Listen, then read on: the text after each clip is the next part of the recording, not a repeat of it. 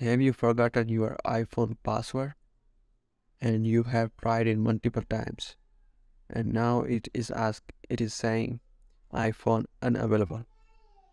Don't worry, I have a solution for you. Watch the complete video and follow the steps. First you need to do is you have to download the 3U software, and you can actually download it from the 3U website.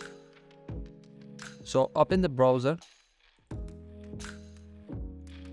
and search 3U on Google and open the first link. Click on download. I won't be downloading, I have already downloaded. So install. After installing, and open the software.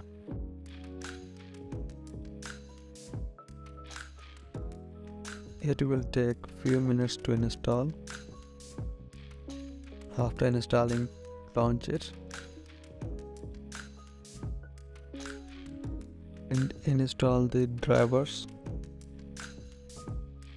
and connect your phone with PC and go into the recovery mode.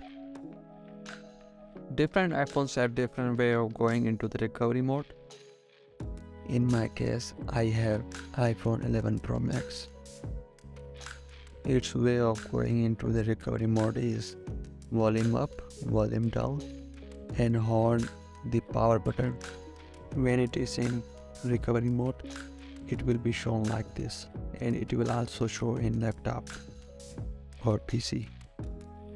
Now click on the flash, and now you have to download the firmware. Download option is available, or you can import it as well. I have already downloaded it, so I will import it.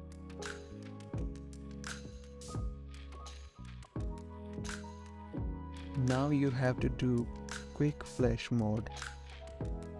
If you retain the data, it will ask the password again.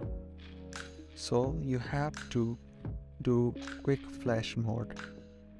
So click on flash, quick flash mode, and click on flash.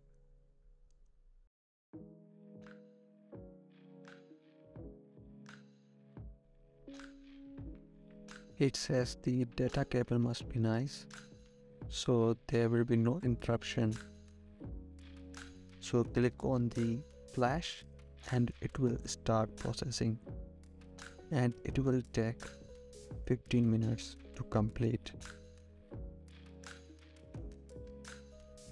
After the complete process, it will restart automatically and it will be working fine. Now it is working like it is a new iPhone.